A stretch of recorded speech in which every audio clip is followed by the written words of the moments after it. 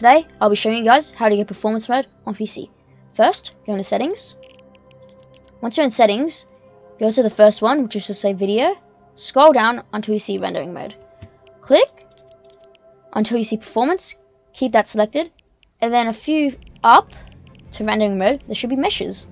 High meshes will give you a high detailed game, but less smoother game. Low meshes will give you a low detailed game, but smoother game. So play around with that one. I use high. That's just what I prefer.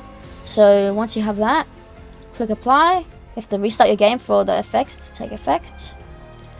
And then, once you've restarted your game, if you have really bad graphics, then what you have to do, go back into settings, go into rendering mode again, and then click whatever one you had before, and then apply that, and then restart your game again.